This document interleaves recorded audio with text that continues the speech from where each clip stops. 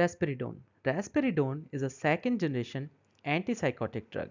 अब जो second generation antipsychotic drugs होती हैं उन्हें हम कहते हैं कि they are atypical antipsychotic drugs. अब जितनी भी एटिपिकल एंटीसाइकोटिक ड्रग्स होती हैं वो डोपामीन तो ब्लॉक करती ही करती हैं, साथ साथ सेरोटोनिन को भी ब्लॉक करती हैं।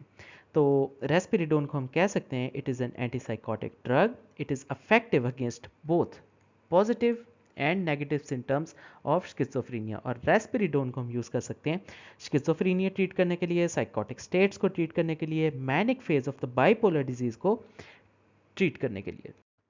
तो अगर एंटी साइकोटिक्स के मैकेनिज्म ऑफ एक्शन की बात करें तो इसमें दो ग्रुप्स बन सकते हैं। कुछ ड्रग्स हैं जिन्हें हम कहते हैं फर्स्ट जनरेशन एंटी साइकोटिक्स, और कुछ ड्रग्स हैं जिन्हें हम कहते हैं सेकंड जनरेशन या न्यूअर एंटी साइकोटिक्स। जो फर्स्ट जनरेशन या जिसे टिपिकल न्यूरोलैप्टिक्स या एंटी साइकोटिक्स कहते हैं वो करती क्या है कि डोपामीन D2 रिसेप्टर्स को ब्लॉक करती है।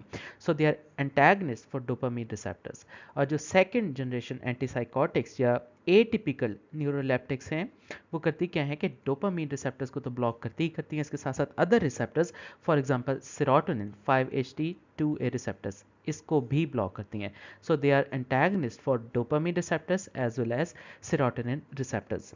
अब इन सब की वजह से कुछ ना कुछ हमारे पास अनवांटेड साइड इफ़ेक्ट्स भी हो सकते हैं और कुछ वांटेड साइड इफ़ेक्ट्स भी हो सकते हैं। सो अगर अनवांटेड साइड इफ़ेक्ट्स की बात करें जो कि हमें नहीं चाहिए, तो उसकी वजह से कुछ एक्स्ट्रा पिरामिडल सिम्टम्स आ सकते हैं। फॉर एग्जांपल डिस्टोनिया हो सकता है, उसके अलावा ब्रेडिकाइनेजिया, डिस्काइनेजिया वगैरह हो सकते हैं। इसके अलावा अनवांटेड साइड इफ़ेक्ट्स में इंक्रीज्ड प्रोलैक्टिन सिक्रीशन हो सकती है from pituitary. So there is increased prolactin secretion, जिसकी वजह से गैलेक्टोरिया हो सकता है, एमेनोरिया हो सकता है, गायनोकोमेस्टिया वगैरह वगैरह हो सकता है। इसके अलावा कुछ हमारे पास वांटेड साइड इफ़ेक्ट्स हैं जो कि हम लेना चाह रहे हैं इन्हीं फर्स्ट जनरेशन और सेकंड जनरेशन न्यूरोलैप्टिक से। उन वांटेड साइड इफ़ेक्ट्स में हमारे पास आ सकते हैं decrease in the positive symptoms of schizophrenia, for example delusions, hallucinations, aggression। और इसके साथ साथ एक और wanted साइड इफेक्ट है which is decrease in the negative symptoms of schizophrenia, for example withdrawal, apathy, demotivation। अब इसमें डिफरेंट ड्रग्स है। फॉर एग्जांपल अगर फर्स्ट जनरेशन एंटीसाइकोटिक्स की बात करें तो इसमें हैलोपेरिडोल, उसके अलावा फ्लूपेंटिजोल, क्लोरप्रोमाजीन आ सकती हैं। और जो सेकेंड जनरेशन एंटीसाइकोटिक्स है उसमें क्लोजापीन, क्विटाप्रीन,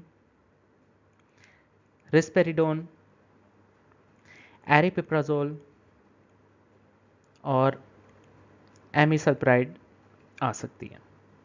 सो अगर रेस्पेरिडोन के स्पेसिफिकली मैकेनिज्म ऑफ एक्शन की बात करें तो हमें पता है कि ये डोपामीन रिसेप्टर्स को ब्लॉक करता है। So it is a potent antagonist of dopamine receptors. इसके साथ साथ 5-HT2A रिसेप्टर्स को भी ब्लॉक करता है विच आर सेरोटोनिन रिसेप्टर्स। और फाइनली अल्फा 1 एड्रीनो रिसेप्टर्स को भी ब्लॉक करेगा। अब जो कॉम्बिनेशन है D2 रिसेप्टर्स और सेरोटोनिन रिसेप्टर्स के ब्लॉकिंग इफेक्ट का, ये इंपॉर्टेंट है मीजोलिम्बिक और मीजो कॉर्टिकल पाथवे में जितनी भी एक्टिविटीज़ हो रही हैं उनको मॉडिफाई करने के लिए। सो D2 और 5-HTA2 रिसेप्टर्स को जब हम ब्लॉक करेंगे तो जितनी भी एक्टिविटीज़ मीजोलिम्बिक और मीजोकॉर्टिकल पाथवे में हो रही हैं वो चेंज होना स्टार्ट हो जाएंगी। सो इस तरह जो है रेस्पेरिडोन वो एक एंटीसाइकोटिक के तौर पर काम करती है। सो अगर फार्माकोकाइनेटिक्स की बात करें तो रेस्पेरिडोन is given orally and IM। इसकी जो मेटाबॉलिज्म होती है वो हेपेटिक P450 सिस्टम से होती है। हाफ लाइफ जो है वो 3 to 20 आवर्स है, लेकिन जो इसका मेटाबोलाइट है वो काफ़ी एक्टिव है और वो लॉन्गर एक्टिंग है।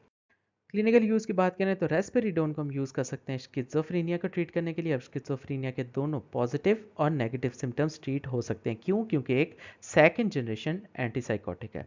उसके अलावा बाकी जितने साइकोटिक स्टेट्स हैं उनको ट्रीट करने के लिए, और जो मैनियक फेज़ है बाइपोलर डिसऑर्डर का, उसको ट्रीट करने के लिए।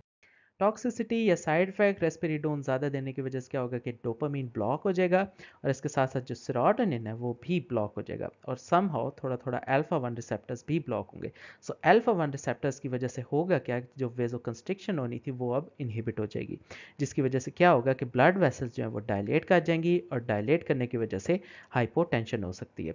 सो डोपामीन की वजह से क्या होगा, EPS जिसे हम कहते हैं extra pyramidal symptoms, Parkinson like symptoms, dystonia, ब्रेडिकाइनेजिया, डिस्काइनेजिया वगैरह, and it is more than with other एटिपिकल्स। इसके साथ साथ insomnia, sedation, anxiety, hyper prolactinaemia, prolactin जो है वो बहुत ज़्यादा हो जाएगा क्योंकि डोपामीन जो है वो ब्लॉक हो गया। नॉर्मली डोपामीन जो होता है वो एंटागनिस्ट होता है प्रोलैक्टिन का।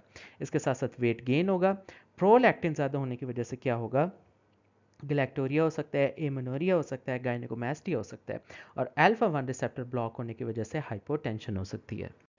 तो अगर सारी एंटीसाइकोटिक ड्रग्स को हम क्लासिफाई करें तो उसके कुछ ना कुछ ग्रुप्स बन सकते हैं। तो जो पहला ग्रुप है न्यूरोलेप्टिक या एंटीसाइकोटिक ड्रग्स का, उसे हम कहते हैं कि ये क्लासिक ग्रुप है, या फिर ओल्डर एंटीसाइकोटिक्स, या फर्स्ट जनरेशन एंटीसाइकोटिक्स, या फिर सिंपली कह सकते हैं कि they are dopamine receptor blocker या एंटागनिस्ट। इसमें आ सकती हैं फिनोथायाजीन, क्लोरप्रोमाजीन, थायोरिडाजीन, फ्लूफेनाजीन, ट्राइफ्लूओपेराजीन, थायोजेंथीन्स, थायोथाइजीन्स, उसके बाद ब्यूटाइरोफिनोन एंड हेलोपेरिडोल। उसके बाद जो सेकंड ग्रुप है उसे हम कहते हैं कि दे आर न्यूअर एंटीसाइकोटिक्स, या जिसे कहें these are serotonin receptor blockers या एंटागनिस्ट। डोपामीन के साथ साथ ये सेरोटोनिन को भी ब्लॉक करेंगी, या फिर हम इन्हें कह सकते हैं कि these are second generation antipsychotics. इसमें आ सकते हैं क्लोजापिन, लॉक्सापिन, ओलेंजापिन, क्विटापिन, एरिपिप्राजोल, ब्रैक्सपिप्राजोल और कैरिप्राजीन, रेस्पिरिडोन, जिप्रासिडोन एंड लोरासिडोन। उसके अलावा एक और ग्रुप आ सकता है, उसे हम कहते हैं कि वो बाईपोलर की ट्रीटमेंट के लिए है, या फिर हम कह सकते हैं कि वो एक क्लासिकल ड्रग है, या फिर सिंपली कह सकते हैं कि एक ग्रुप 1A मेटल है जिसमें लिथियम आएगा। और देन कुछ और ड्रग्स है जिन्हें हम कहते हैं कि वो अदर न्यूअर एंटीसाइकोटिक्स है, जिसमें वेलप्रोइक एसिड, कार्बामेज़ेपिन, लेमोट्रिजीन, क्लोनाजिपाम और ओलेंजापिन आ सकते हैं।